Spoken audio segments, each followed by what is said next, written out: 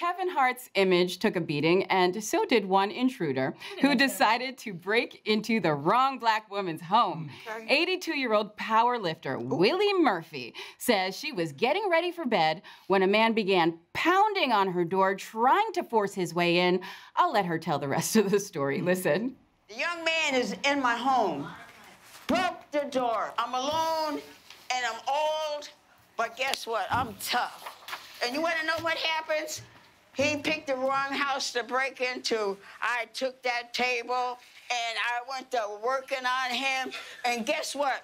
The table broke and it had metal legs. And I'm jugging him, jugging him, jugging him. And when he's down, I'm jumping on him.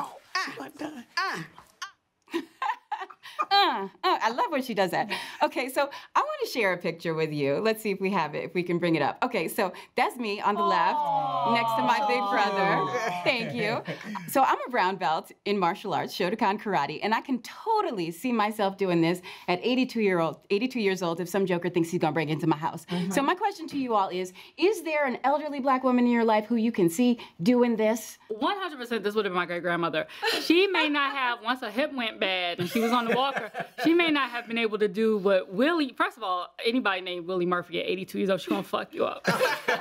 Like, for real. But my great-grandmother, Savannah, she had a 22 under her pillow. You would have got that. Wow. You would have got that Saturday night special. You might not have got the, you know, the table, but she would have had something waiting on you. Yeah. Well, I mean, like, I was locked up with some cats that was very brawny, and she's like out benching like a whole bunch of dudes that I know that's in prison, right? Like she's stacked.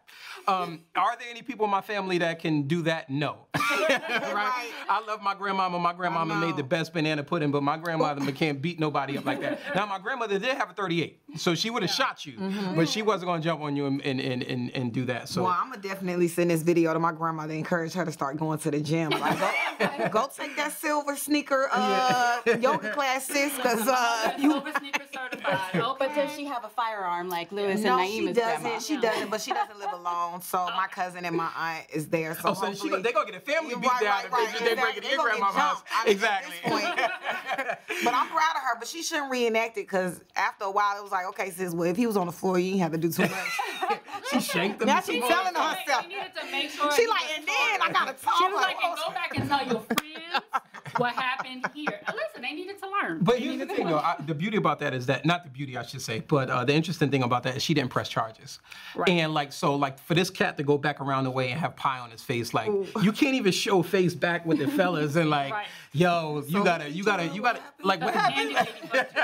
It's just crazy. So, Lewis, this last question is yours. So you saw Miss Willie Murphy in the gym doing her thing, the clap push-ups, lifting the whole nine. Can you keep up with her on the gym? I cannot keep up with her on the gym, and I'm not going to even try. I don't want nobody calling me out on that, trying to, you know, Willie Grandmama challenge me. It's not going to happen.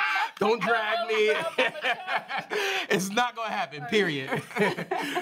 Well, this gangster granny decided not to press charges, maybe because she figured he suffered enough. So I guess you could say justice was served. So that's all for today. I want to thank my guests Naima, Lewis, and Aminah for joining us and sharing their candid commentary. And as always, thank you for watching. I'm Marlie. See you next time.